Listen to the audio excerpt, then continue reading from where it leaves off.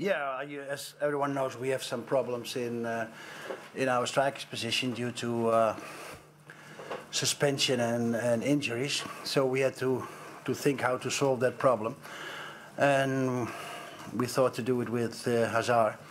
He's done it before, and he is capable to do so because he's a very versatile player, and that's how we dealt with this situation. Yes, and I'm pleased. Of course, we had some two open options in the second half with Matic, but on the other hand, Manu was pressing, but although not creating a lot of chances.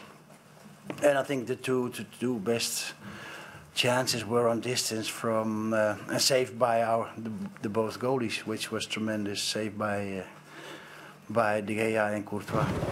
I must say that starting with Sunderland and after that Watford, and now the team knows what to do, especially tactically it was okay. Defensively, well organized. We didn't have the full power to hurt, but I think what is important now that everyone is convinced to give his best for the team, and that's what I like to see.